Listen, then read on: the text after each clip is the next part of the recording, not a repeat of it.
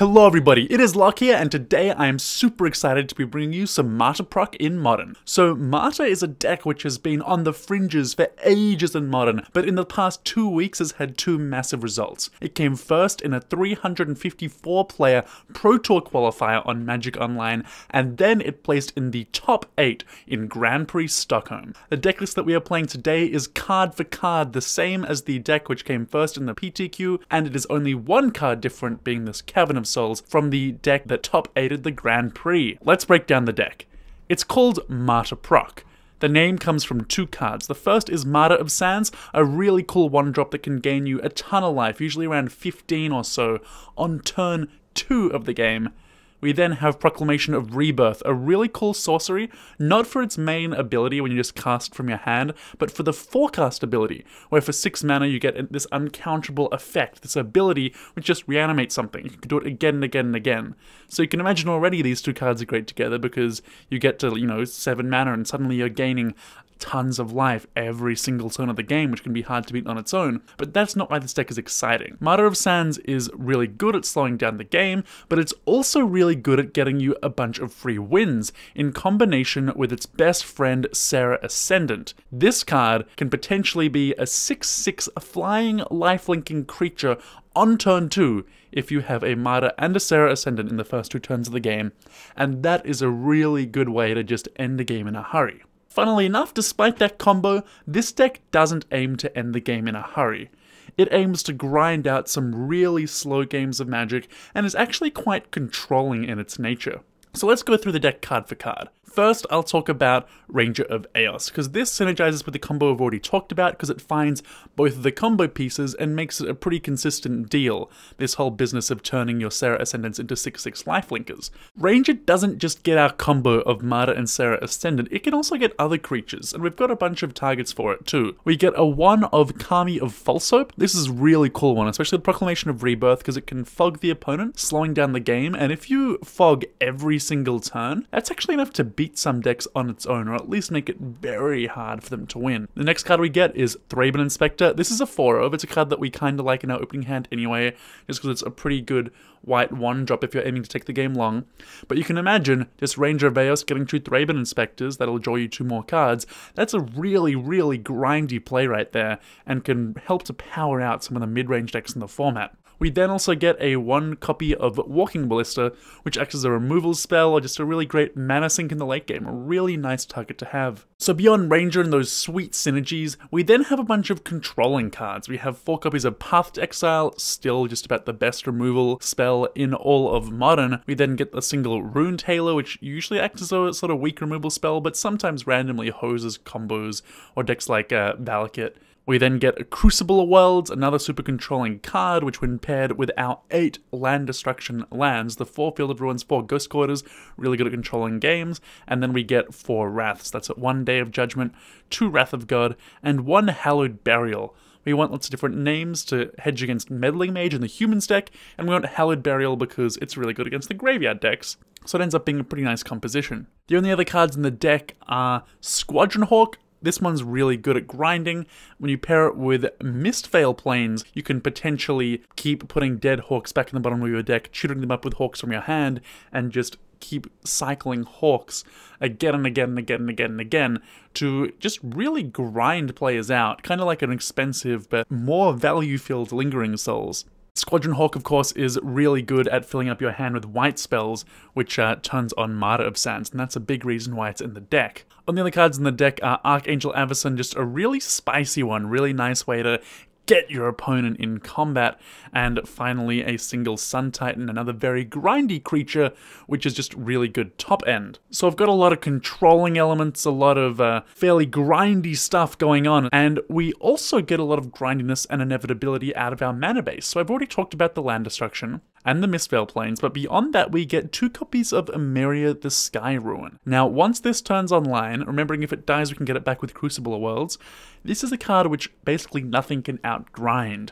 because it'll just keep getting back creatures, any creature, every single turn. You can have it in multiple, it's not legendary, and when it's online, you basically will just win the game. Sideboard, there's a lot less to talk about with this deck. We've just got, you know, a bit of artifact hate, we've got some like graveyard hate, we've got some search effect hate, we've got the storm hate, we've got some grindy cards, these planeswalkers, an extra Avacyn, an extra Wrath, and Damping Sphere and Surgical, so nothing particularly unusual or worth talking about, except for maybe this one copy of Hex Parasite. Hex Parasite, importantly, can be tutored by Ranger of Eos, and it is a really, really cool way to answer planeswalkers, potentially multiple planeswalkers, and that is the main reason why it appears in this deck. So that's Martyr Proc, that's the deck. I'm gonna jump into a league, so let's see how we can go, see if we can replicate the recent success this deck has shown.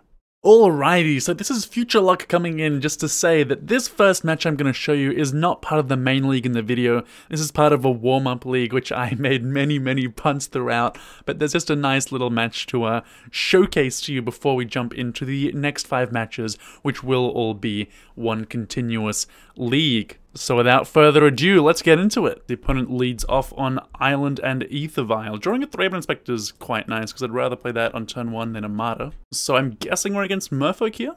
Ooh, and we're against a 1-land Aether Vial hand, so that is pretty good news for us. Pretty sure I'm just going to spend this turn cracking my clue though. Martyr of Sands does all of gaining 3 life right now, so it seems like a pretty weak option. Opponent does find a second land, and yeah, it's a Silvergill Adept out of them. And a Spreading Seas on our plains. Let's go ahead and crack my clue now. So that's an irritating one. Hallowed Burial is an interesting draw there. Unfortunately, our lands are all tapped, our white lands now. So we are going to be slowed down quite a lot. I think I may as well attack, because I think there's pretty little chance of me getting a decent block in with this Thraben Inspector. Yeah, there's the Island Walk we were anticipating. Alright, another Silvergill Adept. So opponent is certainly doing their best to apply a lot of pressure. We're going to fall to 17 here. Okay, and we draw Ghost Quarter, which isn't bad, because it does actually mean we can Ghost Quarter our plains at one point. I'm going to go ahead and play out my second tap land and my Martyr of Sands, and just pass the turn. I'm probably going to crack this Martyr, but I do not want to reveal a Hallowed Burial if they haven't already emptied their hand. Okay, here's another Master. And the other kind of Master, Master of Waves. And that is a lot of elemental tokens. And a Phantasmal Image. Alright, the opponent is going all out and just playing into a Wrath as best as they possibly can for us. And at this point, I can reveal my Hallowed Burial because opponent is tapped out and they can't really do anything. So we get to gain 9 life here before taking 11. Then we get to sweep up that board. Oh yeah, there's the Hallowed Burial. That was a good one. Oh wow, the opponent is passing back to us. Oh, this could not be going any better at this point. We draw a Thraben Inspector, which is pretty cool. Now I get to go ahead and Martyr of Sands and Squadron Hawk. So I've now got exactly 5 white cards in my hand, so I don't actually want to play out the Serra Ascendant right now, so I'm just going to go ahead and Field of Ruin the opponent's Fairy Conclave on their turn, and then sack the Martyr to go up to 30 life. Opponent's going to Trickster to get my Squadron Hawk tapped down. Okay, and there's another Master for them actually, which is weirdly just been played on my main phase. So yeah, with that knowledge, I'm just going to go ahead and Field of Ruin their Fairy Conclave and play out my Thraben Inspector, I think. Just a card I'd like to trade off with that Master, stop it from attacking. Alright, and here comes a big attack out of the opponent. I'm just going to trade off my Inspector with one of the Elementals tokens. Go down to 7. Okay, and we drew Flagstones of Trokair, which is not a good one. So I'm going to go ahead and go for the main phase, sacrificing my Martyr. Just want to gain as much life as I can. I'm just going to play out 2 Squadron Hawks and a Serra Ascendant here. Oh, wow. Main board Echoing Truth going to blow us out? Jeez, that's rough. Alright, well, Serra Ascendant's going to eat another Elemental token. We just find a Plains. So I'm actually going to lead on cracking my clue here. Find a Thraben Inspector. Just going to go ahead and play out my Squadron Hawks again. Oh boy, opponent's going to Silvergill Adept, revealing a Master of the Pearl Trident. Those are some really strong draws. So weirdly, our opponent's not getting rid of their Master, even though it now has Island Walk, but I will happily trade off for 2 Elemental tokens here. Okay, and we draw a Rune Tailor. I'm going to lead off in cracking a clue. We find Path to Exile. That's a pretty good one. Alright, so we Squadron Hawk here. It's going to Rune Tailor. I think I just named Silvergill here. Doesn't especially matter. And with that, I'll just pass the turn. Okay, opponent's found another Island Warlord. I'm gonna go ahead and Ghost Quarter my Plains, which has the Spreading Seas on it. Opponent is going to Merfolk Trickster. So we're just gonna chump Squadron Hawk, Path, a Master, take 3 here. We draw Thraben Inspector. So we'll play that out, sack the clue. Okay, that's a Walking Ballista. And the opponent's got 4 relevant creatures in play. I think I'm gonna go ahead and put a Squadron Hawk in the bottom of my library, then play a Squadron Hawk to get it back. So we're obviously dead to a Spreading Seas. The opponent's playing off the top of their library. It's a Curse Catcher this time round. I can live with that one. And they probably don't want to attack with their Lord here, so I'm guessing we're not going to take much damage here. Probably just the Tricksters. Ooh, or not. Well, I think I'm taking 6.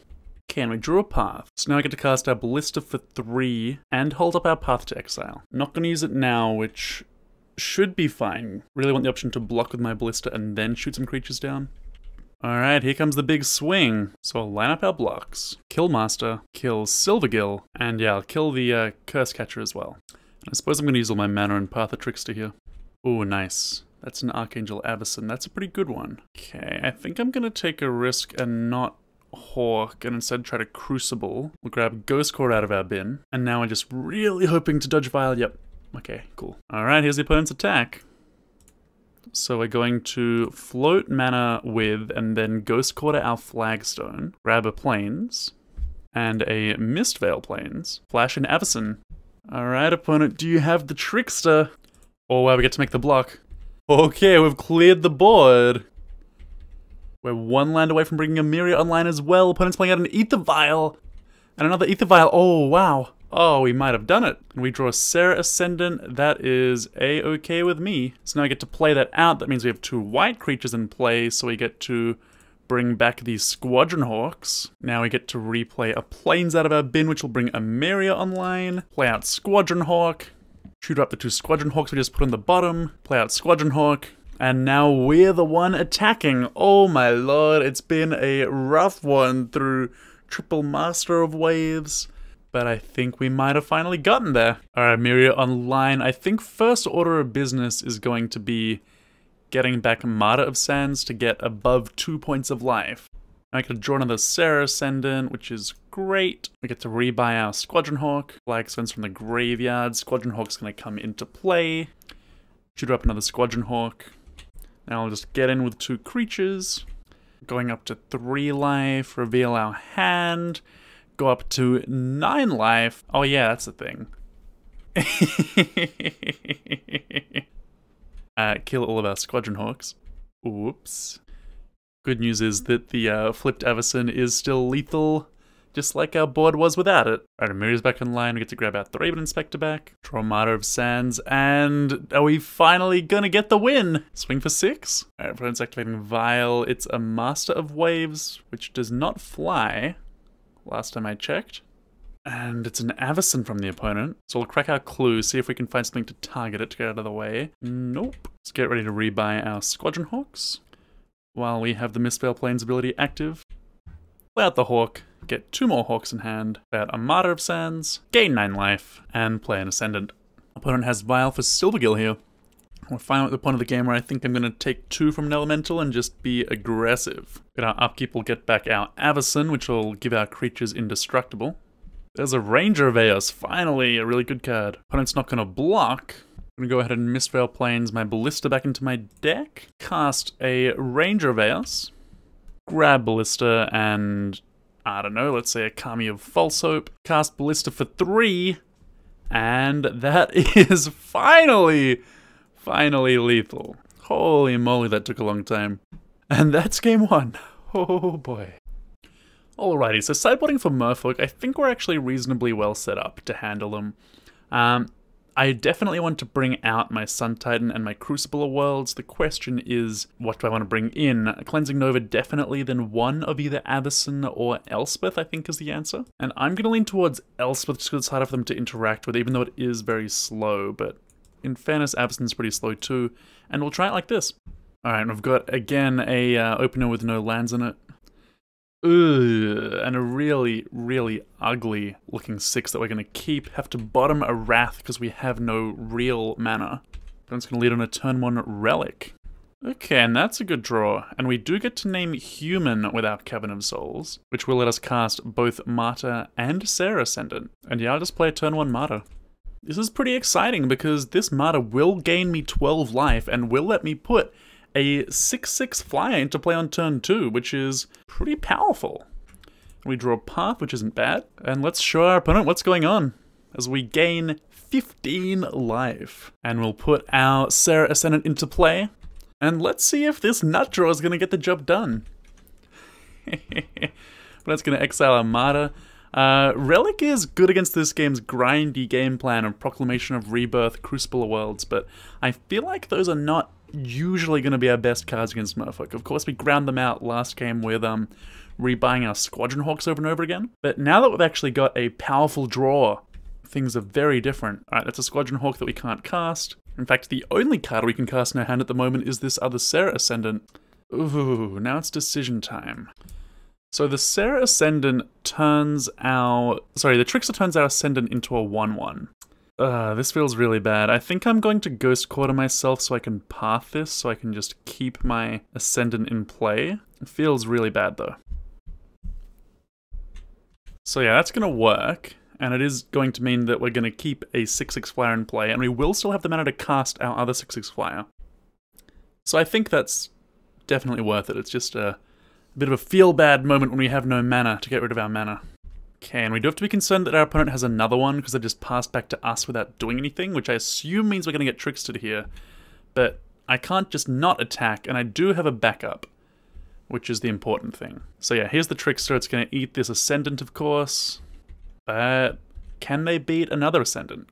And as soon as we start drawing some land, I'll feel really good about this game. Oh wow, Spreading Seas now only land is really brutal. Okay, what do we draw? Path to Exile. That's not a land. We are going to connect for 6 though, and that is going to put us up to 41. Oh no. Harbinger of the Tides. Okay, we need to draw land or we're just going to lose. Okay, down to 38. Come on, lands. Come on, deck. You can do it. Okay, it's a land. It's a scary one though because we're going to lose our life. I'm taking a minimum of 8 damage here, which is going to put us down to 30. And then with Island Walk, we're not going to have any 6/6s anymore, and our opponent is now playing a Master of Waves. Yikes. Just need to keep hitting more lands. Alright, come on, lands. That's not a land. I mean, we only have one option here. We have to path the Master. And that is going to clean up the elementals, but opponent's still going to have the Mutavault as well, so we're going to be hit for 11, and we're on a 3-turn clock now. And I've got another Master too. So it looks like we're going to game 3 here. We do usually lean very heavily on our Wraths in this sort of matchup, but of course, the only Wrath we've seen this game we've had to scry to the bottom because we've been looking for lands all game. And yeah, the opponent's just going crazy here, so this is going to be game. Yeah, there's Wrath, but no lands. Alright, time to try again. Alrighty, on the play for game number 3, I'm going to keep this hand. Elspeth would eventually be good in the future. We get a turn 1 Martyr. Opponent's going to lead on a Fairy Conclave, the only good Field of Ruin target in their deck. Ooh, and we just drew a Serra Ascendant. Hello. Alright, so I'm going to go for it again. Gain 12, play Serra Ascendant. And you know, they did a pretty good job last game, but there's always a chance that they won't be able to beat it. Okay, them passing the turn feels a bit sad because that means probably Trix is coming in. So now what? I'm gonna go ahead and Field of Ruin their Fairy Conclave to lead things off this turn. And I think I have to attack even though I expect I'm getting Trixted. But no Trickster and we get in. So it was just a bluff from the opponent. They're going to end step Echoing Truth our Ascendant, but that is not especially scary, so this is looking really good right now. There's a Squadron Hawk, which is also looking really good in this matchup. So yeah, I'm just going to go ahead and run out my Ascendant again. It results, we now get to go Squadron Hawk and find 3 more Hawks.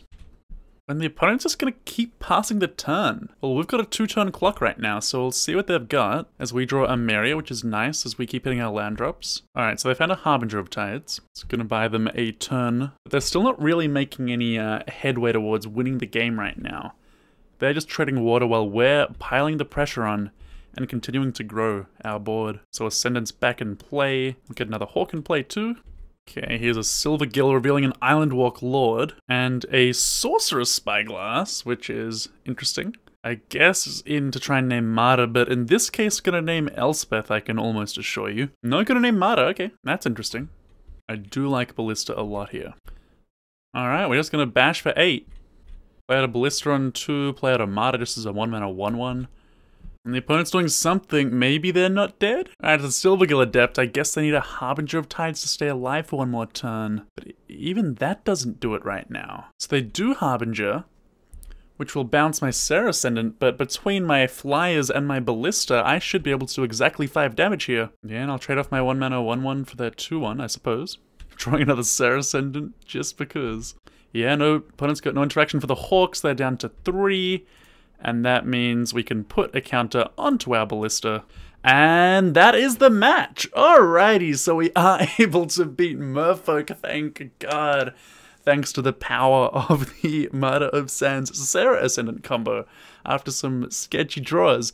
But that is a win, and I will take it. Hello everybody, and welcome back to another match with MARTYR PROC, and we have a very slow opener here. Ranger of Eos is so good though, I'm on the play. I'm gonna try to keep it. Hopefully I draw something cheap to play in the first couple of turns, otherwise I could be in a bit of trouble. It's a Celestial Colony. It looks like we're against blue-white control. Be curious to see how our grind goes here. Good news is that if we don't get to cast anything before Ranger, and we won't, that they won't have Cryptic mana yet by that time, so worst case scenario is a Logic Knot or something.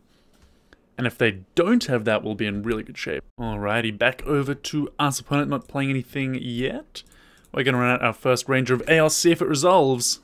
And it does! Oh wow, I did not expect that. So in a grind here, I feel like it's very unlikely that we close out the game quickly if I grab a Martyr and a Serra Ascendant, so I think I'm actually just gonna grab double Thraben Inspector and set up to be as grindy as I possibly can. Or maybe Inspector Ballista, because Ballista is a really good way to pressure Planeswalkers too. I'll grab the 2 Inspectors, we'll see how that goes. And opponent's going to Vendilion click us on our end step, which is okay. We'll see whether they're after our... Don't know what they want to take, really. Maybe the Ranger of Eos, probably? Yeah, just let us keep the hand, okay. Alright, here's a Jace the Mind Sculptor. And it's over to us. Opponent just fate sealed with their Jace. So now I'm going to get to resolve another Ranger of Eos here. I will search. This time I'm going to grab a Walking Ballista. And I think at this point just has to be another Inspector. We'll attack Jace, no doubt trade creatures here with our opponent. Yep, the trade happens. And we'll go for that main phase 2 Thraben Inspector, get a clue. Alright, all the Planeswalkers are out on show today. And the opponent is brainstorming, so there are a few risks. It could be that they're going for a combat terminus here. Could be that they're going to be leaving up Logic Knot. We'll have to see. Oh, Cavern of Souls is a nice one. That is a really good way to get around Logic Knot. I'm just going to go straight into combat, and I think I want to get rid of Teferi before Jace, so I'll go after him. Okay, just a path on my Ranger. Get a Plains. It's now in an interesting spot. I can always name something with Cavern later. I don't think I want to use it this turn now. And yeah, I think I'm just going to deploy all my cheap threats. So my Thraben Inspectors get the clues going. Chuck out the Kami. But this is very scary. These 2 Planeswalkers working in tandem is... really troublesome. Ugh, that's a Detention Sphere, and we've got 3 Thraben Inspectors in play, so that feels bad. Old versions of this deck did use an Oblivion Ring and Banishing Light, but this deck list isn't, unfortunately, which is going to mean I can't really interact with that Detention Sphere. Path to Exile is not one I wanted to find. Okay, and we draw Proclamation of Rebirth. Not a good one. Not a good one at all. Do get to attack Teferi here. Opponent's going to let that through, which does mean we can now cash in our Ballista to take it out. It's named Construct with Ballista. Of course, big concern here is that our opponent probably just has more Planeswalkers where this came from. But I'm absolutely going to kill this one while I can. Okay, opponent's going to go after our Cavern, which makes sense. And a Field of Ruin, okay. Opponent's sort of helping us out a bit. Our next project's really to get to the point where we have 7 planes in play and can turn on Emeria, although they could always Field of Ruin it. They might not give us the time to protect it. It's very possible I should have been more aggressive early with my Rangers and not just gotten those Thraben Inspectors, but See how this plans out. Search was counter for the opponent. It's a bit of a scary one, but we do have the Ghost Quarters ready to go. Crack a clue on the end step. Another Field of Ruin, okay. And a Martyr of Sands. That one's not terrible. We get to get in at chase here. Opponent's probably got Cryptic Command, so I don't really want to Sun Titan. There's also nothing to get back right now, so there's no value from it. I'm probably going to want to be using like Ghost Quarters and Field of Ruin this turn as well. I think I'm going to lead off with the Martyr of Sands here, and just pass the turn. Yeah, and the opponent's going to go ahead and go after our Emeria here, which is no surprise. We do have another one to draw into as well as a Crucible of Worlds. I'm going to use the mana to draw a card off the clue. Hallowed Burial is not going to get anything done in this matchup. Damn. That's a Teferi. So the card draw and brainstorms continue, and we're again faced with the problem of just not having any pressure on the opponent as they continue to go off here. I am going to go after their Colonnade here. The opponent still gets to hold up Cryptic Mana, which is really frustrating. We just find another Field of Ruin, which is not especially relevant. Oh, I suppose we'll attack Jace because it's closer to dead. And yeah, we have no way to get Sun Titan back once it disappears. So I really want to get a second spell I want to resolve in the same turn before I cast it ideally. And it's just Fate Seals me, left the card on top. And they've played a Crucible of Worlds of their own, which is annoying. Even so, I am going to go ahead and Field of Ruin their Colonnade here. I want to shuffle my library because obviously something craps on top. Alright, we find Squadron Hawk, which is pretty good in the matchup overall. Although I'd be lying if I said I was super excited about playing it. So I will go ahead and cast it, grab his friends. And I'm just going to keep one Squadron Hawk in my hand in case the opponent terminuses, so that I can then just get them all back. And yeah, opponent's going to start taking out our Ghost Quarters, where we've got all of our basic lands in play, but I think operating off 8 lands isn't the worst thing in the world. Crucible's pretty good in our deck, but it's not especially good against us. Yeah, and here's the Terminus. I am going to respond to the Terminus by revealing all of my hand except for this Sun Titan, just in case the opponent doesn't know about the Sun Titan. Also sacrifice Kami of False Hope. Worth noting the opponent has transformed theirs counter, and they're going to go ahead and kill our Ghost Quarter here. And they're just going to keep going off, so yeah, I don't think we can beat 2 Planeswalkers and an Azcanta going at the same time. Let's see if we can resolve Squadron Hawk again. Now, gets countered, makes sense. Opponent still has Cryptic Mana up though, which is not ideal. I think I'm basically going to go for the Sun Titan though. Yeah, and that's going to get countered too, of course. The one thing we do have going for us is Serra Ascendant, but it's not really going to matter because this Teferi is going to ultimate, and the Teferi ultimate is what's going to win this game for the opponent. Once they start exiling all of our planes, we just... I mean, that's game over, right? And the opponent's actually found a Ghost Quarter of their own, so they're going to start killing off our planes thanks to their Crucible. So I think we're basically dead no matter what we do at this point. So I'll take one more draw step, then concede. So Flagstones is the draw step, and there's the concession. So good news is here, against Blue-Eye Control, we've got a lot of cards in our main board that are not very good, as we get to bring these out. So these are all of our sweepers, 3 of our 4 paths, Kami of False Hope, Ruined Halo, they all get to come out, and we get to bring in some Planeswalkers, Archangel Avacyn, Disenchant, Hex Parasite, Surgical Extraction, whole lot of goodies, and we get to try it on the play this time, and we have an opening hand that is pretty reasonable. Alright, we get to lead off with a turn 1 Thraben Inspector, but it's just passing back to us. We draw a Ghost Quarter, not a particularly good land in this spot, so we'll get in for 1 here. And I'll play out the Martyr of Sands. I'm not planning to sacrifice it yet, but I'll keep it in play for a bit. Alright, and the turn is going to be ours again. We draw planes, which is fine. 4th land is good. Get to bash for 2, and just go for another Thraben Inspector. Okay, opponent's playing a land, passing to us. We get to crack a clue. Find another Thraben Inspector. Thraben Inspector Tribal over here. Alright, we'll bash in for 3. And I'm just going to play out a Martyr and plan to crack a clue here. And Sep will crack that clue. We find Hex Parasite, a good one to have access to. And an Emeria Sky Ruin. So we're hitting our land drop, which is always good. Alright, this is what we want to see. Opponent tapping our team down, beginning a combat because they're just getting scared of the 1 mana, 1 power creature beats. That's going to clear the way for us to resolve our Ranger of Eos. And I think we learnt from last game that we're probably not going to outgrind the opponent, so I'm just going to grab... Yeah, I think it's safe to grab 2 Serra Ascendants. Yeah, Hex Parasite's already in hand for Planeswalkers. So we'll do that. Opponent plays Crucible of Worlds. That'll let them hit their land drop, but it won't let them get any nearer to escaping our pressure. As we get to draw a Cavern of Souls, not a bad one if we want to resolve all these humans in our hand. And we're bashing for 7 here, which is most of the opponent's life total. They're going to path our Ranger, that's fine. And they're going to go down to 8, it looks like. Alright, well I'm going to go ahead and name human on my Cavern here. And I'll plonk a Serra Ascendant into play. And a Thraben Inspector.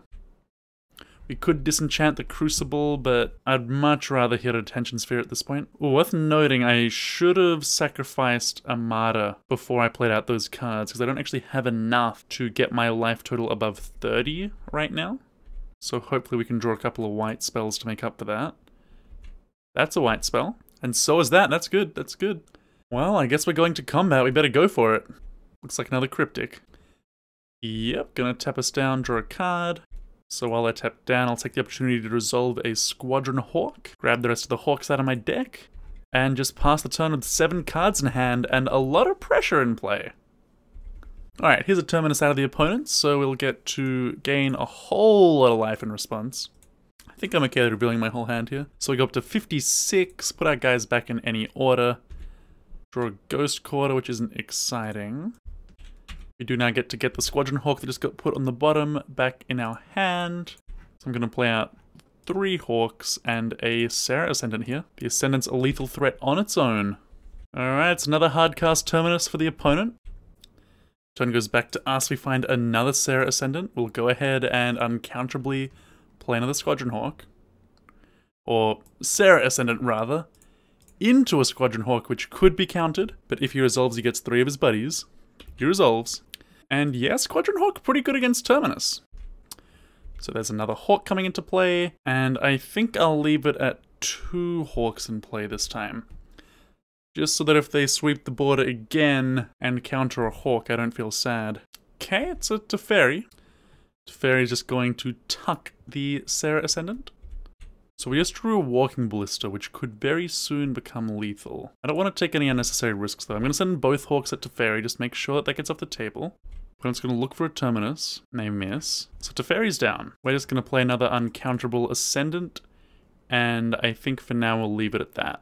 Opponent's not really generating any card advantage right now, so as long as I'm keeping the pressure on, I'd rather play it safe. Alright, so the opponent's going to Field of Ruin our Cavern of Souls. I'm going to respond by going after their Crucible of Worlds, because I don't want them to be able to then get my Emeria. Annoyingly, this means I'm going to shuffle away my next Serra Ascendant, so the opponent tucked earlier. Opponent suspends an Ancestral Vision and has a Timely Reinforcements, which is going to get full value. Ooh, that's a Gideon, not bad. Alright, let's get in here. Okay, opponent's taking 8 this turn, down to 4, up to 62, and we'll see if we can resolve this Gideon. Remand. Huh, alright, I'll try again. Resolves. Ancestral is still 3 more turns away, opponent's down to 3 cards in hand. Our board is miles ahead of them, life total's miles ahead of them. Probably should have plussed Gideon. They are going to be able to pick it off with this Colonnade here.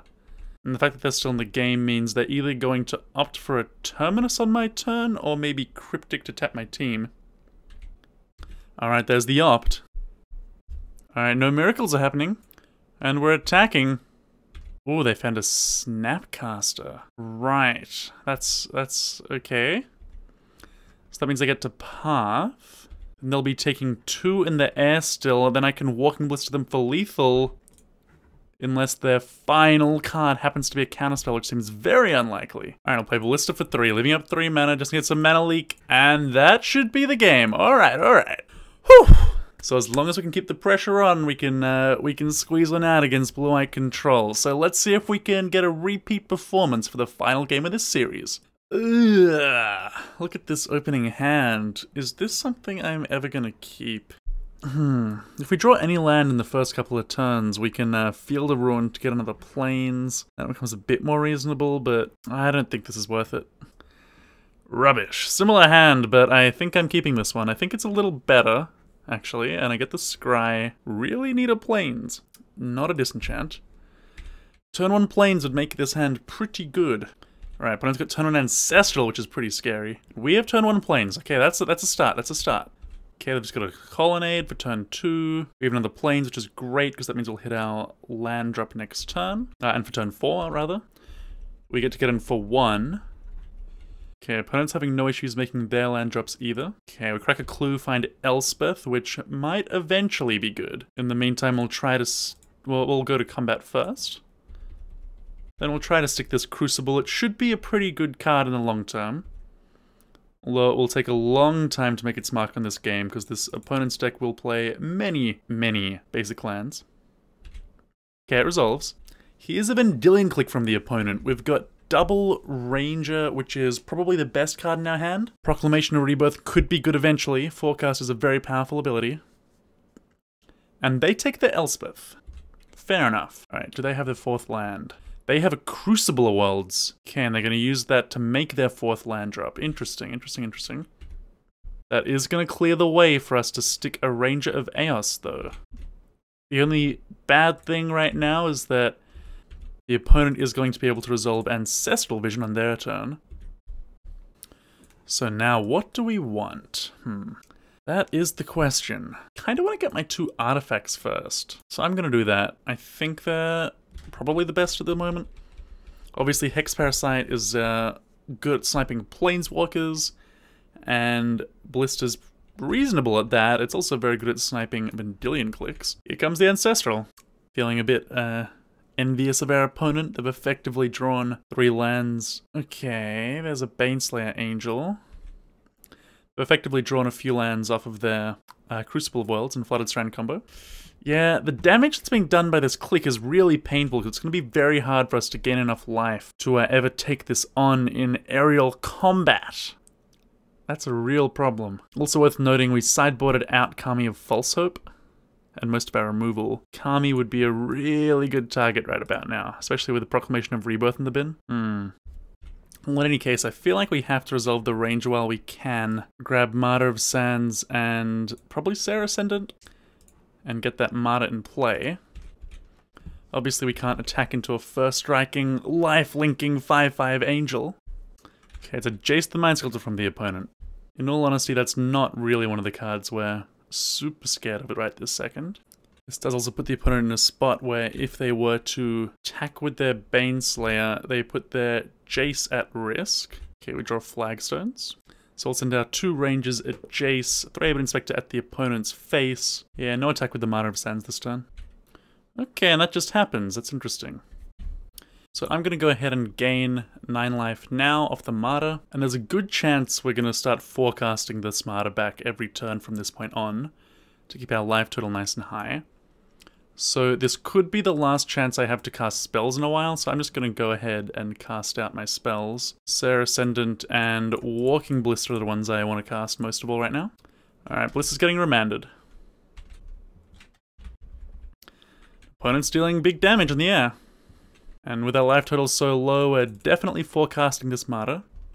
Squadron Hawk's a pretty good draw. We get to attack with our team here. And the opponent's going to go ahead and Cryptic Command to bounce our Ghost Quarter, which is going to force me to go ahead and sacrifice my Martyr of Sands right away, because I want to gain that life. They're going to opt, and they've got a path for my Ascendant, which is pretty strong, but the land is very valuable too. I've already played a land for the turn, so of course we can't replay the Ghost Quarter. And now we're both very even on clock, and it's going to be a pretty even race at the moment, although if I can stick my Squadron Hawk at some point, I'll start getting a heck of a lot of life. Oh wow, an opponent's just stuck a 2nd Giant Angel, oh my lord. Alright, so we're taking a lot, they're gaining a lot, but we do get to keep forecasting here. Alright, we draw Plains, and we're just going to have to pass the turn. Get to keep gaining life with our Martyr. Just gonna try to get some of that F6 value. Okay, opponent's firing up Colonnade. They're gonna bash with everything, which is gonna put us all the way down to 1 life. Oh no. So I misclicked and didn't forecast my proc, but I think we're okay. We'll go for a Squadron Hawk here. Okay, that resolves. I'm gonna try to hardcast my proc now. That's gonna get countered. Yeah, that's really frustrating because that means we're gonna lose the game just because I didn't get the forecast going. Yeah, it would have been getting 9 life and it would have been taking more damage than that. So I suppose we lose no matter what I do, because if I do manage to forecast the proc, they can then just counter Squadron Hawk and I'm not getting enough life to stay alive at that point. I mean, I can survive one more turn right now, probably. Well, not even. I could hardcast this and resolve this, gain 12 life, take more than 12 damage in the air on the backswing. Or I could play 2 Hawks and chump 2 guys, but unfortunately that's going to wrap up this one. It was a close one, a close loss to blue-white. But I'm just going to have to click that concede button and move on to the next match. We are on the play here with MARTYR PROC, and we've got a hand that we can keep. It's a bit slow, but many hands with this deck are a bit slow, and this one's got a few sweet things going on. Let's hope Crucible's good, eh? So we've got a basic land in our first turn and nothing else. And it looks like the opponent's on burn, which is the kind of time where we'd really like to be getting Martyr. We have a Walking Ballista on top. That's interesting. Suppose I better play this out. I'd much rather play a Ranger on 4 anyway. It's not like it's a white spell, so it's not going to help with Martyr. So I suspect that chumping a Goblin Guide's about as much fire as I'll get out of it anyway. Right, opponent's getting in. They find us a Ghost Quarter. And I'm just going to block and ping them here. Yeah, and they've got an Eidolon, which puts me in a spot where I feel like this Crucible isn't even worth casting, because it is very, very weak. So I'm just going to plan to take a lot of damage here, cast my Ranger of Eos, get double Martyr next turn, and hope that between the Martyrs and Hallowed Burial we can stabilize. So we draw more land off this Goblin Guide, but this hand doesn't really have a shortage of land. It does have a shortage of white spells, though, from which we can gain life with our Martyrs. Ooh, and the opponent's playing a second Eidolon. Okay, so this Hallowed Burial is probably going to be pretty good. And it's nice that Ranger's not going to hurt us when we cast it. So we drew Flagstones. I'm just going to play out the Flagstones, thin out my deck a little bit here. Grabbing Mistveil Plains, and it's time to deploy the Ranger.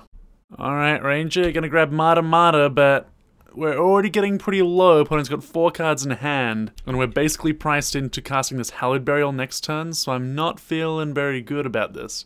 Alright, so we've got a Kami on top. Does that change anything? So I'm going into 10 here. If I plan to play anything other than my Hallowed Burial, I should ideally be trying to take out an Eidolon so I don't take 4 damage from it. So I guess I'm blocking an Eidolon. Problem with trying to actually play a Martyr though is we'd be so in trouble if they have a Skullcrack. They just suspend a Rift Bolt, so we can't die on our turn right now. So if I play Martyr, I'm going down to 8, and I'm trying to gain 9, which would put me to 17. That would be amazing. And if I just Hallowed Burial, they'll have no creatures in play, but they'll have 4 cards in hand with a Rift Bolt and Suspend. They've missed their last couple land drops, so they probably have 4 spells, and I can't imagine any combination of 4 spells that doesn't kill us from 7. So for that reason, I think I just have to go for Martyr and just hope for the best. And I think that means sacrificing it immediately so that if they Skullcrack, I can play another one and then try to gain more life on their turn. But if this is a Skullcrack in response, I'm basically just dead. Please be a Boros Charm or a Helix. It's Tarka's Command. I was thinking that maybe this is just for Destructive Revelry in the sideboard, but no, they're playing green properly. So that means Martyr does nothing. I have to play another Martyr and just hope that I can gain some life in my opponent's upkeep here. And we're almost certainly dead here, right? Because I have to sack the Martyr now. Otherwise I'm dead to this Rift Bolt.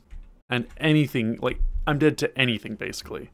And that's something. So yeah, the life gain deck, not actually taking the game on off burn. I feel like if we don't have Martyr in our opener, it actually gets pretty tricky by the looks of things. And geez, looking at the sideboard, I really don't have much here. So it looks like the deck builder is just relying on being able to cast Martyr against burn.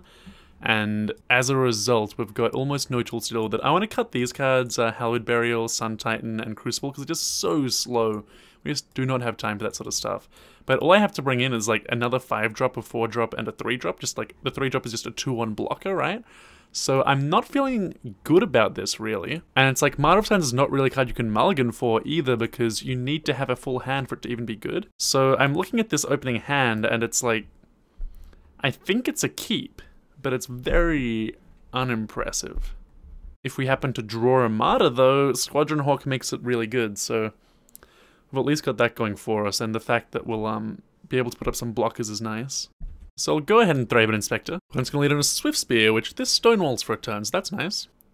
Ugh, we just drew Squadron Hawk? That is so disgusting. I'm going to cast a Squadron Hawk because the problem with playing Squadron Hawk is in multiples they are horrendously bad.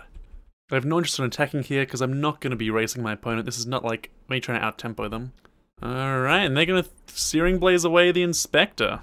And I don't think I even block here because I want to actually be able to put up some blockers next turn. So we draw a Ghost Quarter, which doesn't help with anything. We play a Squadron Hawk.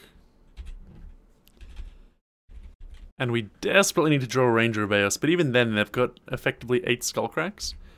And now I'm in a spot where I feel like what do I even do here? Like if I double block, a spell kills my birds and puts me in a world of hurt, and they almost certainly have a spell, or they probably don't even make this attack, so I feel like I can't even block, but that means I'm dying faster. And yeah, there's a Searing Blaze. And it's terrible for me having not blocked, but it would be even worse if I did block. So we draw a Wrath. I'm just going to crack my clue. We find Ranger of Eos. Okay. Alright, well with those draws, I'm just going to pass the turn, plan on chumping a Swift Spear. The opponent's hit 4 lands, so that bodes well. Alright, so we'll go ahead and play Flagstones out that we just drew, grab a Mistveil Plains, play Ranger of Eos, and I think we grab double Martyr here. Don't actually want to play one until I have enough mana to sack it as well. So we're getting Helixed, and we're very likely dead here. We'll have to see what our opponent's got. Okay, well they're attacking. I'm definitely blocking now. Okay, they're going to Helix us. Got 2 cards left in hand, we're on 4 life. What do they have? Alright, the turn is ours, so I'm going to Martyr here. This time I'm going to play a second Martyr, because gaining 12 is plenty, and I want to guarantee some life gain here. So if they've got a Skullcrack right now, I can get around it. So now that I've got both in play, I'll just go for the immediate sack and try to gain my 4 life. Or my 12 life, rather. Alright, opponent's going to deny me of that, as expected, but I do get to gain 12 life in response to this Ataka's command. And I think I'll run out a Squadron Hawk for good measure. So I do have enough mana to start forecasting my Martyrs as well, so I can start doing that next turn. Before I forecast though, I'm going to go ahead and Ghost Quarter my Flagstones, thin out my deck a little bit, grab my second Mistveil Plains, and now we get Martyr every turn. Alright, and they're just going to Helix the Martyr, which is sweet because it means it's not going at my face. They've got 1 card left in hand and I'm at 13. So we're now at a point where I'm feeling pretty safe, pretty stable. So it looks like we're going to get a game 3. I'm not even going to attack. They're at 23. It's such a slow clock. I'm just going to not really do anything, hold back, go full conservative mode. And a nice thing about forecasting a Martyr every turn is that I don't even have to cast the spells, so Eidolon doesn't hurt me. And I was feeling pretty down about this after game 1, but this is a super powerful engine, and right now it's a minimum 12, we draw a white spell, 15 life gain per turn. Eventually we stick a 6/6 lifelinker.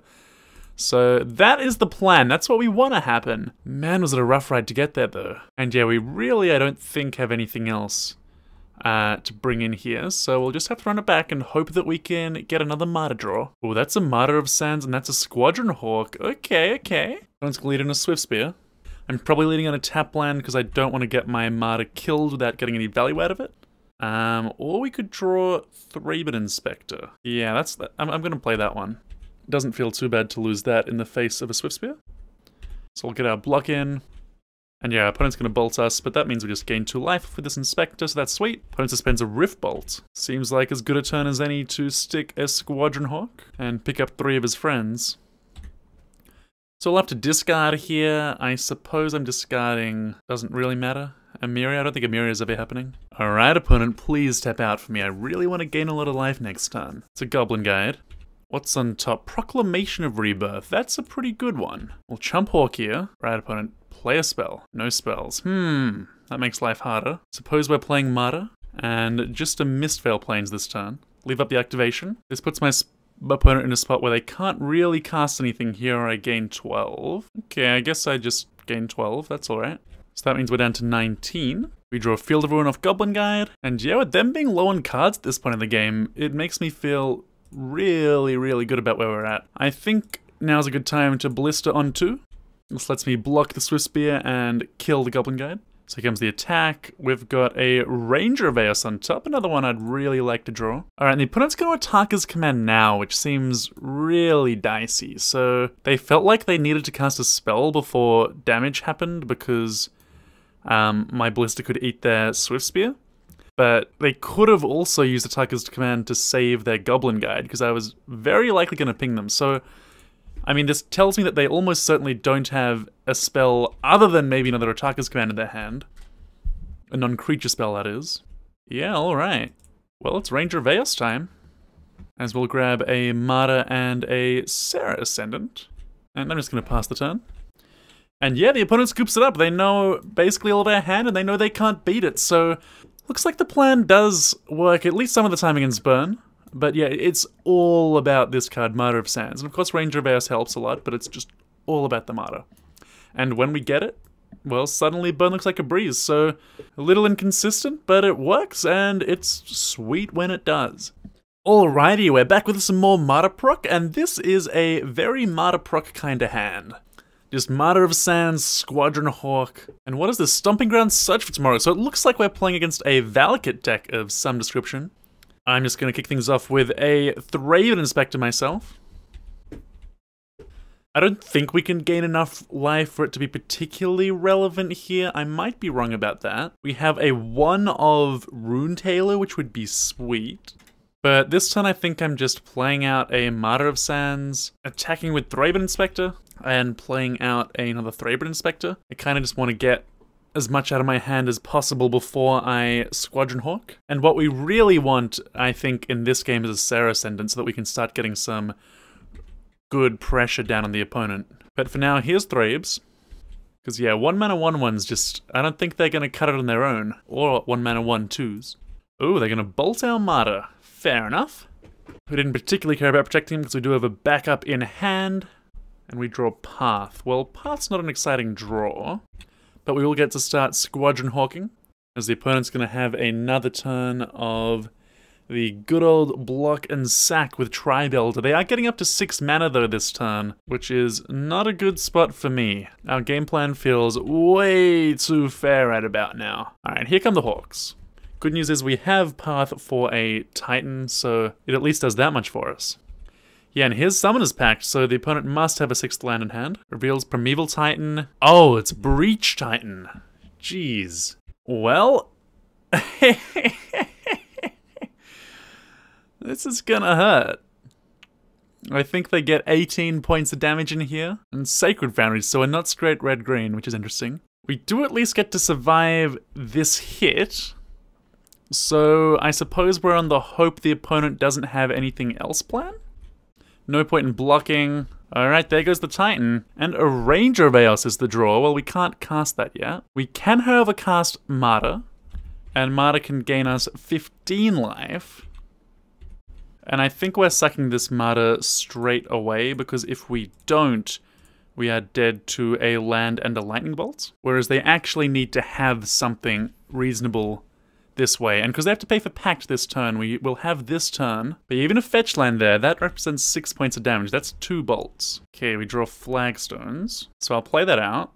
Grab a Mistveil Plains, cast my Ranger, and I don't think we're realistically ever going to get Serra Ascendant properly online here, because almost all of their deck is lands, and what, we can gain 15 more life, but we're taking probably 12 before we do that, so I think we're just getting more Martyrs, are we? Not really sure how we win if we're getting as Martyrs though, because they could just mow down our board if they chose to. So I suppose I should get a Serra Ascendant in that case? In any case, I'll attack for 3 here. Put my opponent to 11, and just pass the turn. And this turn they have all their mana, so it's time to see if they've got us, and they've got us. And yeah, with that we'll go on to game number 2. Alrighty, so for sideboarding against Breach Titan, we don't have a lot going on. We've got Aven Mindcensor, which is really, really strong, so that's good, but we've only got 1 copy of that. And then the only other real good card we have is Surgical.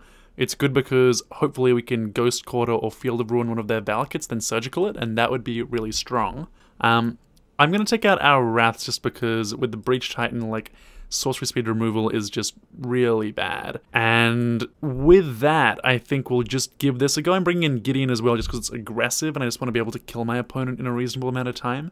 And I think this is the most aggressive card in my sideboard, and I don't have a fourth card I even want to bring in. So we'll try it like this, see how I go. Alright, and we're keeping this opener. It's got a Ghost Quarter and a Surgical in it, which I think is enough for me to give it a go.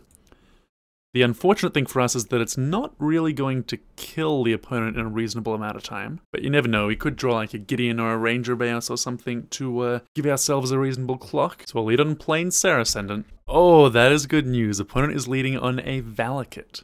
Alright, we're gonna get in for 1 here. Gain a bit of life, and I think I'm just gonna go for this in the draw step right away. So draw step, we'll go ahead and Ghost Quarter Valakut. They're gonna bolt a Serra Ascendant in response. And now I'll go ahead and Surgical Valakut. Alright, we got one out of their hand, which is sweet. Huh, they actually kept their hand without green mana, which was super dodgy of them. But thanks to our Ghost Quarter, they're actually going to get to cast that, which is a bit annoying. But they don't have Valakuts now, which means they're just going to be... what? They've got an Emrakul. They can't pact for that, of course, it's not green. But they can Nahiri for it. So they've got Primeval Titans just as 6/6 attackers. Then they've got Nahiri, Breach, Emrakul to worry about. Still plenty enough to kill us, so we will have to find a lot more than we've got at the moment to close this one out. As the opponent's going to Farseek. Finds a Sacred Foundry. And we find Flagstones. Just hoping to hit a 4-drop. Opponent's got another Farseek. We already knew about these, and of course, we also know that they have a Pact in hand. So they will get to potentially play a 6/6 next turn, which is a little scary. And we draw Field of Ruin, which is not exciting. I'm gonna go for the draw step, Field of Ruin, the Sacred Foundry. And here's Pact. So yeah, Titan incoming. So opponent's gonna have all the mana in the world. I'm pretty sure we know their last card is Anger of the Gods, because we saw it earlier. Weirdly enough, they actually chose not to search up lands with the Primeval Titan. They did get a basic off that one, though. Yikes, and we just keep drawing lands. Opponent's gonna pay for Pact. They play a land, it's back on us. Okay, and there's a Gideon, so one of those aggressive sideboard cards we were talking about. And we'll make a Knight, even though we know it's going to be killed, because there's no point in plussing Gideon this turn. Uh-oh, that's a Primeval Titan. Alright, well I'm gonna Ghost Quarter my Flagstones, thin out my deck a bit and get a little closer to Emeria. But the big question's gonna be, can we answer this prime time? Plains is not really the answer we were looking for. And so if the opponent's going to sweep our board and then kill Gideon with Primeval Titan next turn, my question is, am I supposed to just cash it in for an emblem just to get a little bit more value out of future creatures? I mean, that feels really bad, but... I mean, we've got nothing going on anyway. Yeah, so I guess I'm doing that just because I already know about the, anger in that hand. I have no attacks. Yeah, there's the anger. I suppose, am I putting a Path back into my deck, or a Serra Ascendant or something? Or a Gideon? I want to draw a Path, I don't want to draw the other one, so I guess I'll put a Path back in. And there goes my board. Alright, we find Squadron Hawk, which I guess is okay. Thanks to my emblem, the Squadron Hawks are a lot better and I can actually potentially trade with the Titan. The risk is, of course, a single bolt blows out that triple block. So yeah, if the opponent's attacking, I think because of the risk of a bolt blowing me out and because I can potentially win this race, I guess I'm just not blocking. We are also getting into the territory where they could hardcast an Emrakul, so that's super scary. Ooh, Ballista's interesting. Alright, opponent's down to 7. I'm gonna go ahead and run up Ballista for 3 here. Okay, that's a Nahiri out of the opponent. Do they not have anything? They're looting here. They ditch a Rex Sage. What did they find? They scoop it up. Alrighty, we got a game off of Breach Titan. Whew, so it was the dream start for us, and we got there. We only just got there, but we did get there, so I guess it's possible. Let's see if we can do it twice. Alrighty, so after that game, I feel like I want to bring in the Elspeth. Because in a spot like that, if I am able to get ahead, I kind of need more closing power, it felt like. I'm not super sure of what I want to be cutting though. I feel like it's probably this Avacyn, maybe this Walking Ballista. Avacyn does protect me from angers though, which is pretty nice. You know what, I think I'm actually going to trim 2 Thraben Inspectors. They're pretty quick, and we'll still have 2 Thraben Inspectors to tutor for if we want that utility out of them, so I reckon I'll just do it like this. Huh, look at this opener. Like, Can I mulligan an opener like this? Doesn't have the hate cards in the matchup, and I'm feeling like I probably need those. But Ranger of Eos is probably my best card, and this does give me scope to potentially get Martyr, Serra Ascendant going, especially with the Squadron Hawks filling out my hand. I feel like with them mulliganing, maybe I just keep this because this is the kind of hand which can actually apply some pressure. It's very possible I'm just supposed to mulligan for hate cards, or I could just be lucky and draw them off the top. Opponent's leading on a Sacred Foundry, which is good, it's not a ramp spell. And Thraben Inspector is a pretty good draw for the first turn. Gets me going with something. Okay, here's a Farseek. No Valakut's in play yet anyway, even if I did draw a Surgical. We draw Flagstones. I'm gonna go ahead and play out a Hawk. We'll grab a couple of his friends. And we'll bash for 1. And we draw Avacyn. Okay, okay. So I'm gonna just play an Emeria.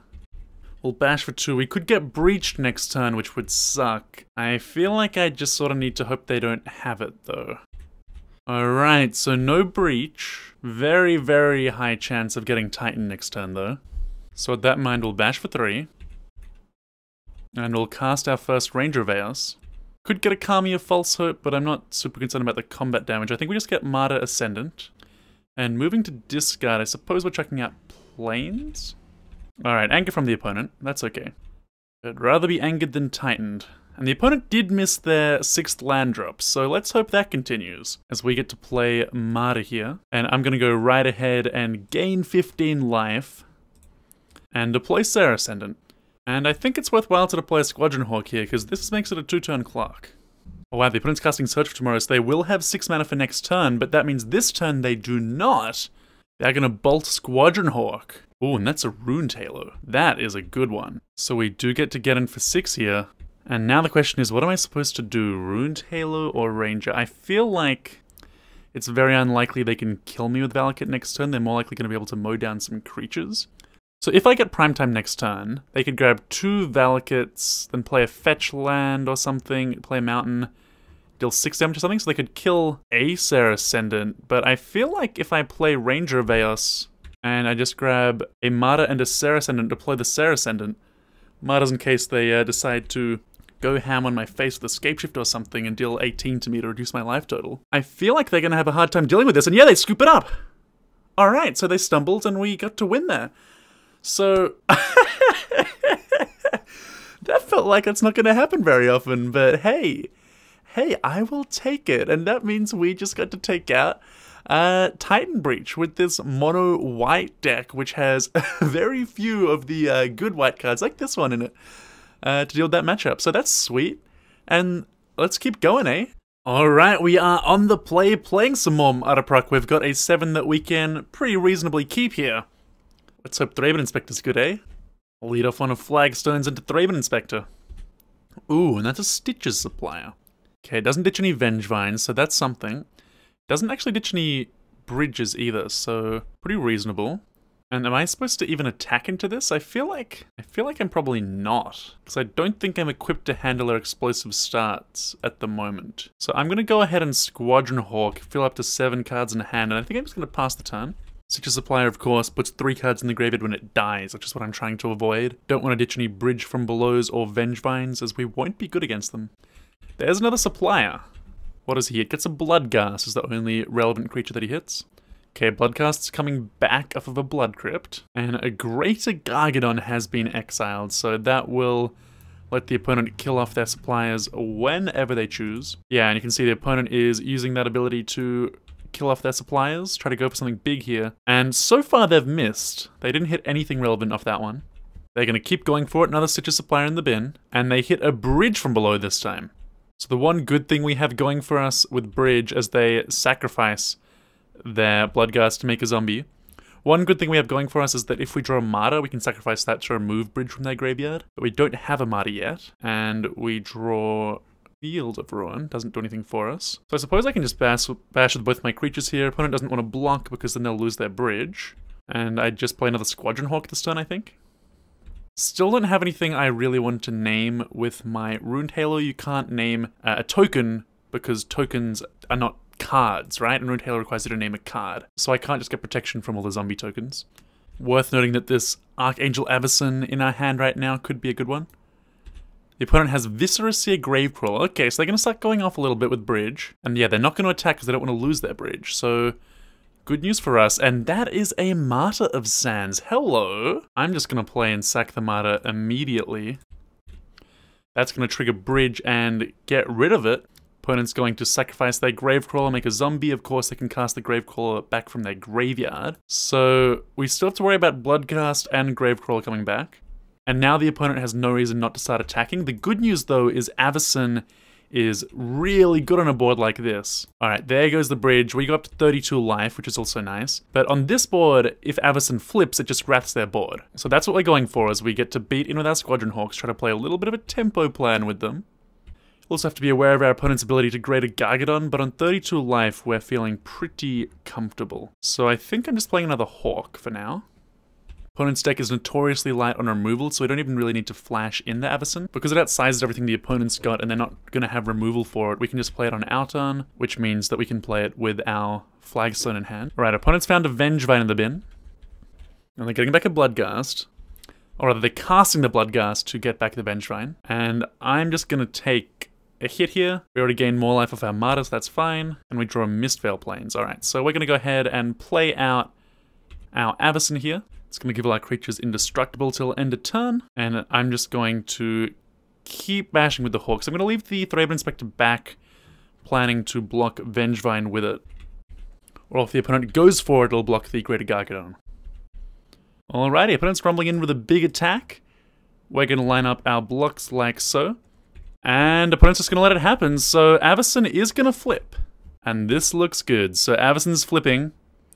3 damage to each other creature and each opponent. Sorry, Squadron Hawks, but your days are numbered. Opponent looks like they're going to go for the Gargadon in response. Good news is we've got this Rune Tailor to protect us from the swing back, that 9-powered creature. As the opponent is now down to 8 life, we're attacking for 6 here. Alright, they're down to 2. As we get to play out Runed Halo. Get protection from Greater Gargadon, play out Mistveil Plains, and play out a blocker in the form of this Squadron Hawk. And I feel like we've played out an outrageously fair game of Magic to be in such a good spot right now. And yeah, they're just gonna scoop it up. Alright! Taking game 1 off of Bridgevine seems sweet. Alright, so for sideboarding here, I'm bringing in all my graveyard hate, I'm bringing in Elspeth, I'm bringing in Avacyn, we saw how powerful it was last game, and Eidolon. So we'll try it like this. Alright, and I'm gonna keep this hand. So, doesn't look super insane, but this is the kind of hand which can get a giant Serra Ascendant very, very quickly. Opponent's got a Faithless Looting though, which is a very scary turn 1 card for this deck. Alright, Bridge from below Bloodghast. That's not so bad. No Vengevines. Okay. Alright, so we didn't draw a white spell, which would have made our life really easy. I think I'm gonna just run out my Martyr here. It's exposed. They could do something like Ballista and kill it. Generally, this deck isn't very focused on removal, and if this lives, I can just play a 6/6 next turn. And I think that the speed of me getting that card into play, that 6/6, is super important. Because I think that if it's on turn 2, it can potentially just win the game. If it's on turn 3, I'm probably taking a whole bunch of damage and just going to be below 30 life anyway. Right, opponent's going for a Stitches Supplier. Ooh, that's scary. So 2 bridges in the bin, but if they can't make a lot happen this turn, me sacrificing my Martyr will get these bridges out of their bins, so it will keep it under control a bit. They are shocking down to 14. It's a Gravecrawler. I've got no way to sacrifice. So I get to go Plains here. Now I get to sacrifice Martyr. That's going to remove their 2 bridges. They go, don't make a single zombie. I'm up to 32 life, and now I've got a 6/6 with lifelink in play, so they can't attack through this. And wow, that combo was good against this deck. So obviously if they had Vengevines coming out on turn 2, we'd be in a lot of trouble. But you can see the bridge from below draws just do not cut it against what we're doing here. Alright, opponent's going to flash back a Faithless Looting. They ditch a Bloodghast, but there's no... okay. So they are attacking with Stitches Supplier. So they're basically sending the message that they want it to die. I guess I'll just take the 1 damage. It's not going to harm my Ascendant. Alrighty, and we get in for 6 here. Opponent's down to 8, we're up to 37. And we do have a path to help hopefully protect our life total from dipping below 30 here. Okay, that's a Stitches Supplier. think the scariest thing they could do right now is probably land, get back Bloodghast, kick a Bushwhacker. But they don't have it. They don't have it, and we win the match. Ho ho ho! There we go. That was a really, really impressive performance out of this Martyr deck, and I was really happy to see it. So I'm glad you guys got to see it too. Awesome, let's continue. Alrighty, we are on the play, playing some Martyr Proc here, and we've got an opening 7 that I guess we're keeping. It's got Ghost Quarter Crucible. Let's hope that's really good in whatever this matchup is. And we've got Martyr of Sands plus Squadron Hawk to fill up our hand with white spells. So a couple of nice things going on here. I probably don't want to run this out on 1 just because if the life gain matters a lot here, I don't want to give my opponent a chance to kill it off. And I don't gain very much by having it out this early. Okay, it's a snow-covered mountain. We'll see if they're Skred or if they're just playing that for style points. In any case, I'm going to lead out on a Squadron Hawk. Just pick up 2 extra Hawks. Up to 7 cards in hand, and pass the turn. I'll tell you what, if they are Skred, this Ghost Quarter plus Crucible is going to look really embarrassing. And it's a Skred. Alright, so Squadron Hawk down. That's no big deal. He just basically got a 3-for-1, picking up 2 of his buddies. Ooh, Sarkhan Fireblood. Yep, makes sense. There are dragons coming our way. Alrighty, so I've got a Cavern here. I think I'm just going to name Human because most of our creatures are humans. And, we'll just run out our Martyr of Sands here. I want to hold up my Path to Exile, although obviously if the opponent does go and Stormbreath Dragon instead of some other kind of dragon here, then obviously the path will look a bit embarrassing. Yeah, it's a Stormbreath Dragon, so pro-white. Protection from white is pretty good against our mono-white deck, I will admit. Good news for us is we can Wrath that away, but I will reveal my hand to gain a bunch of life now. 15 in total. And we draw Emeria, not bad. It means we'll be able to Wrath next turn. In the meantime, I think I'm just going to run out another Squadron Hawk here. Get the last one out of my deck. Okay, it's a Glorybringer, so I guess we're going to get some good value out of our Wrath. We did show the Wrath to the opponent. I could Ghost Quarter one of my own lands to then path this Glorybringer, but I just don't think it's worth it. We can go ahead and chump the Glorybringer, because we're going to Wrath anyway, and we'll go ahead and Day of Judgment. So the scary thing now is that this Sarkhan is very, very close to ultimating. And the dragons just keep on coming as the opponent's just adding mana every single turn. So they're on 3 lands, and this is now their 3rd dragon, which sounds crazy. Alright, so frustratingly we don't really have anything going on here. I'm going to play out my Crucible, I think, and Ghost Quarter my Cavern to get a Plains, then just replay my Ghost Quarter out of the bin. And I think I'm just playing a Martyr of Sands here. So if the opponent does ultimate next turn, obviously they'll have 1,000,000 power in play. At that point, we'll be in a spot where I think we basically need to find, okay, opponent's going to Skred, so we're going to go ahead and reveal our hand to gain 15 life. So between... if we can start forecasting our Proclamation of Rebirth, ideally the card we want to find is Kami of False Hope, I think. So we can fog every turn. And of course, like, gaining 15 life every turn, something like that, it's not actually going to stop them completely, but it goes a long way to doing it. And you know, I've got 3 more Wraths to draw to as well. So we're in a pretty dicey spot right now, but our opponent is playing their last card. They're out of cards in hand. Sarkhan's ultimating, so this is a scary board, but we have outs, and if we draw a Wrath, I think we basically just win. If we draw Kami of False Hope, I'm feeling good. Oh, and that's a Wrath. Right off the top, right on cue, that is a Wrath. I'll take it. So, Wrathagod? This feels so dirty right now. Oh, yeah. Oh, my lord, that was just so brutal. Poor opponent. Poor, poor, poor opponent. But yeah, we had a lot of good top decks there. So obviously our 4 Ranger of Eos get Kami, right? We've got, of course, the Kami itself to draw. We've got the 3 Wraths to draw. That's already 8 insane top decks. Alrighty, let's crack this clue because we don't have a lot going on in our hand right now. Alright, Flagstones. So this turn we just get to play out a Hawk, bash for 1 and hold up Path to Exile. Opponent's just activating their scrying sheets. They did that last turn as well, so it looks like they're just drawing lands for the time being.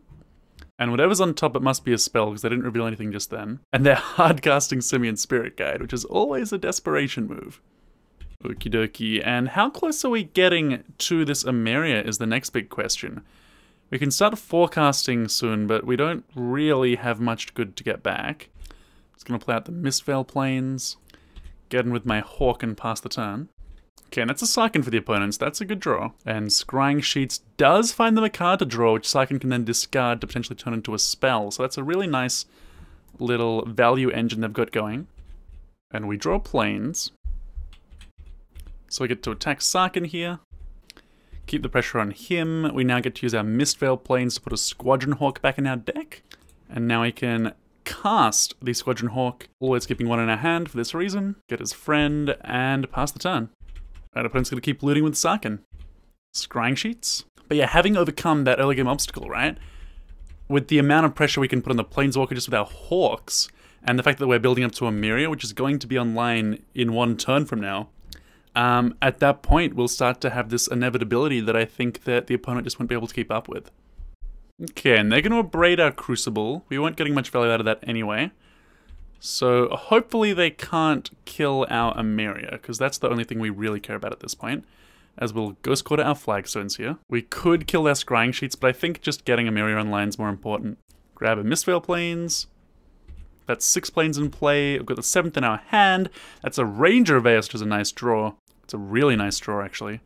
Now I get to pressure Sarkhan, putting him down to 2. Ranger can get 2 copies. Oh, that's nice, too.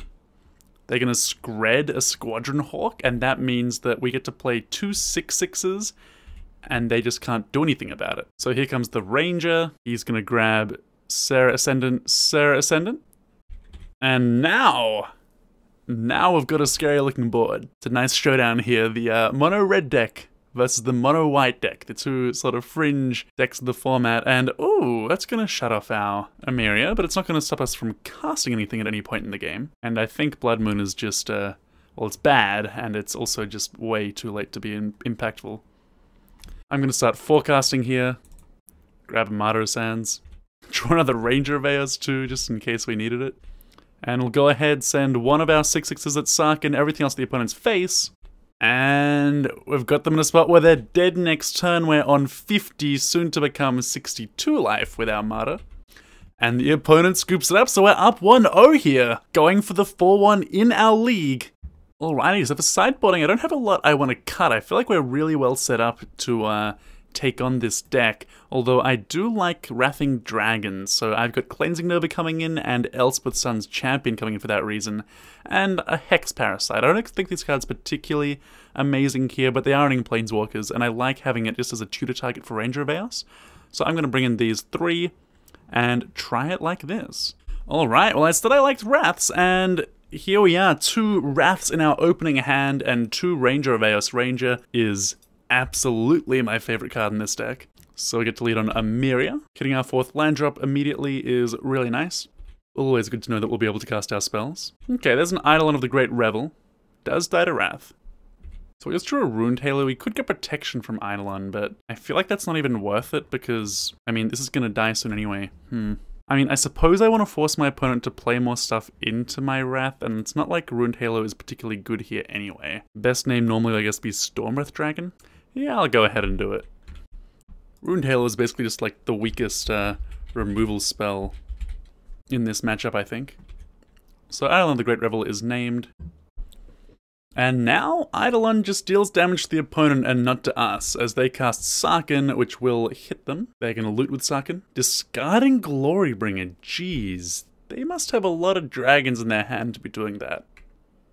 So Eidolon attacks, doesn't deal any damage. Alright, we draw Flagstones. Suppose I'll play out Flagstones. Grab Mistveil Plains. And obviously just pass the turn. An opponent's got Chandra Torture Defiance. There we go. That's a pretty good one. Oh, wow. And they're actually using nothing but Planeswalker mana to cast a Thunderbreak region here. Okay, and we draw a Serra Ascendant. Interesting. So we could Wrath, but that would basically just be one-for-1ing this Thunderbreak. I kind of want to get a Ranger of Eos into play. And we'll use Ranger of Eos to grab, I think, Hex Parasite and Martyr of Sands is, I think, the cards we want. So up to 7 cards in hand, which is nice. Okay, Sarkhan's ticking up dangerously close to ultimate range here, as the opponent discards a Leyline of the Void, which is uncastable when it's not in their opening hand. Alright, Chandra's gonna plus hit another Leyline of the Void, there we go. Puts us down to 16, Thunderbreak can put us down to 12. And Storm Breath can make that 8, so I think we're wrathing this turn. Alright, down to 8 we go. The Thraben Inspector is the draw. So we'll attempt to swing at Chandra here. Opponent's gotta be eager to trade off this Eidolon, which doesn't do anything. Yep, they make the trade. I'm gonna go ahead and Ghost Quarter my Flagstones before I Wrath. Get a Mistveil Plains out of the deck, cast Day of Judgment, and I think it's just the Thraben Inspector here. Okay, opponent's looting with Sark, and they just discarded another Eidolon of the Great Revel, because we would still have protection from it. Chandra's gonna plus and put us down to 6. Oh no, they're gonna Skred the Thraben Inspector, sure. Just gonna keep the pressure off of their Planeswalkers. And here's a Thunderbreak, so we're still under a lot of pressure. We draw Field of Ruin. So we're in a very difficult spot right now. I don't think we care about Sarkhan ultimating. So I think what we have to do is use Hex Parasite to just remove 3 counters off of Chandra. And now leaving up the ability to sacrifice Martyr of Sands, otherwise we're just dead to Chandra plussing into Thunderbreak attack. Opponent's not going to ultimate the Sarkhan, which makes sense. Alright, they're going to plus their Chandra, puts us down to 4. Ooh, and they're not attacking with the Thunderbreak, which is very interesting.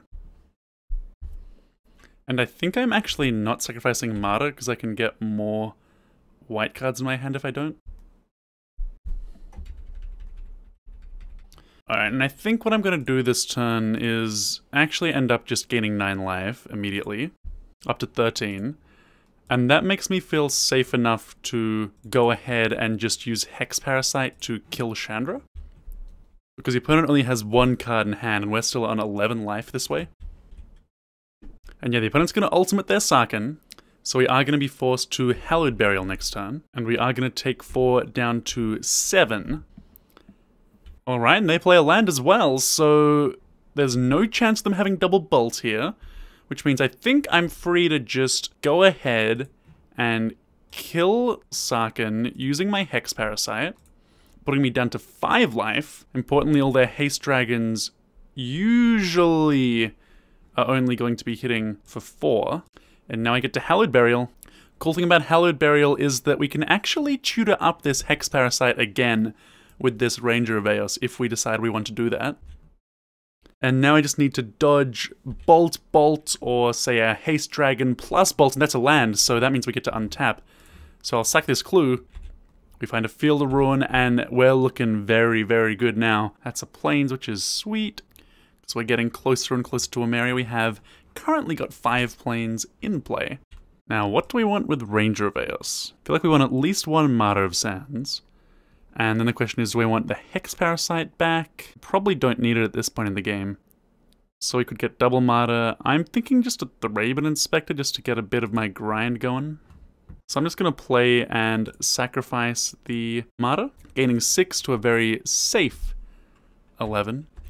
Get my claw off the Inspector and pass it to the opponent. Okay, they have a Chandra, but we have so much pressure in play, it's not going to do a whole lot. They find a Lightning Bolt with it, which is, in all honesty, a really impressive hit. Take out our Ranger of Eos. We'll crack our clue here, find a Cavern, and a Squadron Hawk. Okay.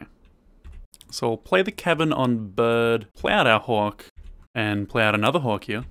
Opponent exiles a Cavern of Souls, putting us down to 9 life. Just gonna Ghost Quarter my Cavern of Souls just to increase my Plains count for Emeria. Now I get to swing in at Chandra for 4. Down to 1. We'll put this Martyr in play. Haven't played out the Serra Ascendant.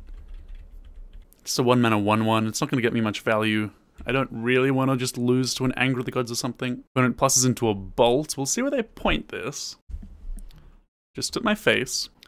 I'm just going to respond by sacrificing my Martyr, just in case their last 2 cards are burn spells. Just playing it super safe. Alright, that's nice. Let me draw a Ranger of Eos. So now I get to take out Chandra here. Play out our Ranger of Eos. Just grab Martyr and Thraben Inspector with it. Go ahead and gain 9 life. Play the Thraben Inspector.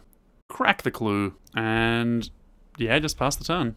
Alrighty, opponent has a Glorybringer, which is attacking, which, I'll be honest, I didn't expect it to do. gonna take out my Ranger. But I've gone wide enough that I'm just winning this race anyways. Really wishing that Field of Ruin could hit my own lands at this point of the game. And yeah, I'm just gonna keep passing the turn. Alright, opponent's passing back to us. We draw a path, which is sweet. As we get to get in for more points here. Alright, we get to get the opponent's Glorybringer out of the way with a path to exile. Another Field of Ruin, of course. Emeria's just never going to be online, but it's okay. Our opponent's very nearly dead. And yep. Yeah, the opponent scoops it up, which is going to conclude a 4-1 league with MARTYR PROC. So, yeah, I mean, in all honesty, the deck did better than I expected it to do. At no point did I feel like when I was playing this deck I was doing especially powerful things. I felt like I was playing this ridiculously fair game of Magic with cards that felt like they were sort of underpowered, but it just sort of works. It's extremely grindy, of course, with all of these 2-for-1s like Rangers and Squadron Hawks and Thraben Inspectors and so on. And of course, there is power in the Serra Ascendant Martyr of Sands combo, but yeah, it just, it played out better than I felt like it was going the whole way through, which is a really, really weird feeling. So anyway, I hope you enjoyed watching this series of matches with me today, and I hope you liked seeing the deck that managed to take down an entire peak DQ. 9-0 is the score you have to get over 9 rounds to achieve that feat. And if you do enjoy it, of course, please stick around on the channel. Please subscribe to the channel, because I want to build up a bit of an audience, and I want to hear what you guys have to say, because I do want to try mixing it up a bit in the future. So that is all from me for now, for today. So I'll hopefully see you guys all again soon.